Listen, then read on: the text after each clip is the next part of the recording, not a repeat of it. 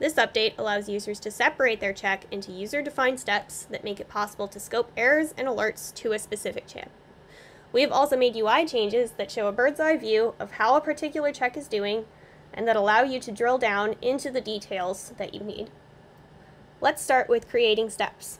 If we are to create a new check in the existing LM Synthetics wizard and upload a file with multiple commands, we can now see that LM gives us the opportunity to separate these commands into steps. Each step can be given a name to further help identify what part of your workflow is being monitored by those commands.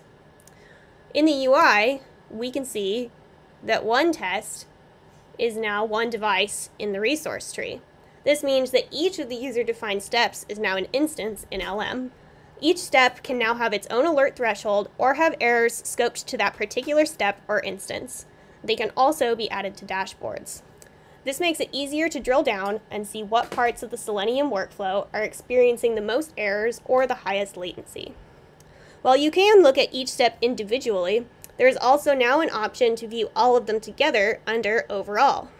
This section has a new tab, the Tests and Steps tab, which features a stacked breakdown chart of each step and a list of the most recent runs of this particular test, including error and latency information for each run.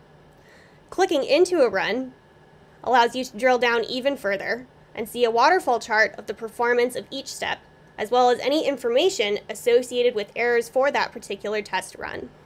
This will make it easier to view at a glance what happened and when with each Selenium Synthetics check.